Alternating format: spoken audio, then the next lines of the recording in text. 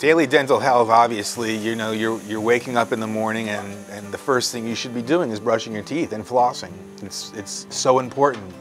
They say inflammation starts building up in your mouth. I mean, your gums will be inflamed within 12 hours if you haven't brushed your teeth.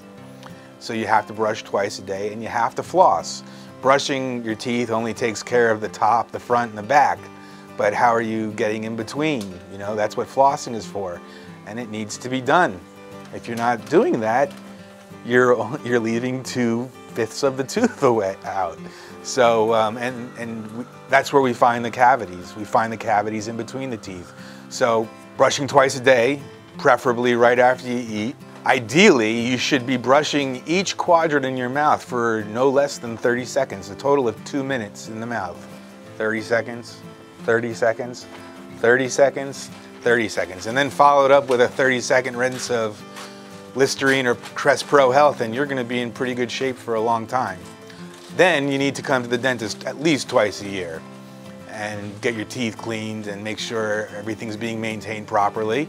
And if you do that, things are going to be good.